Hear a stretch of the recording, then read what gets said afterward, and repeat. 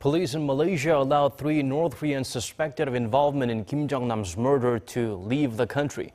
According to Khalid Abu Bakar, the police inspector general on Friday, the suspects were cleared to go home after providing their statements. It's believed they left for Pyongyang on Thursday via Beijing on the same plane that carried the body of North Korean leader's half-brother.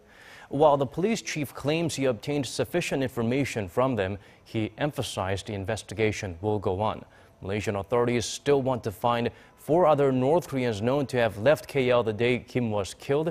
It's also reported that the 9 Malaysians who were stranded in Pyongyang have been allowed to return to their home country.